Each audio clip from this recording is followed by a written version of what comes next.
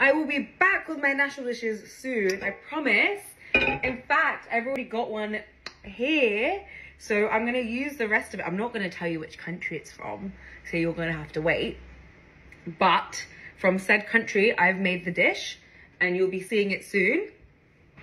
I'm gonna make some lunch with the leftovers that the friend from that country gave me some bits from. So he gave me some sausage. There's a special sausage from that country, and I'm gonna fry it up in some butter. This is literally just been butter, leftover butter. And I'm gonna put in some eggs. I'm gonna have it with some, I pronounced this wrong, Ivar. So if you can guess the country, props to you. It's coming, all of you. I just had a little break because I was doing some other things, if that's okay. But this is that sausage. I'm gonna slice it really thinly. You're meant to have this for breakfast, but I'm gonna have it for lunch.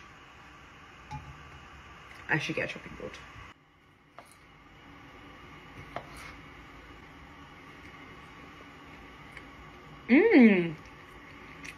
It's quite spicy. Gosh, this feels indulgent, doesn't it?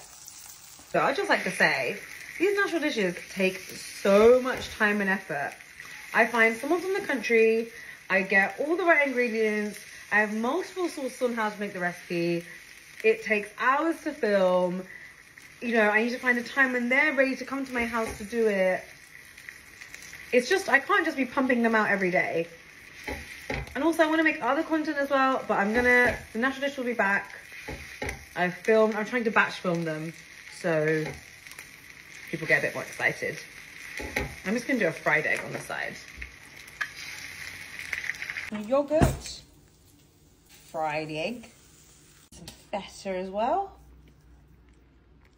Oh, this looks great. And Ivar. This looks so good. It's like a full English. Oops. Whoa, this looks so delicious. This is just so good.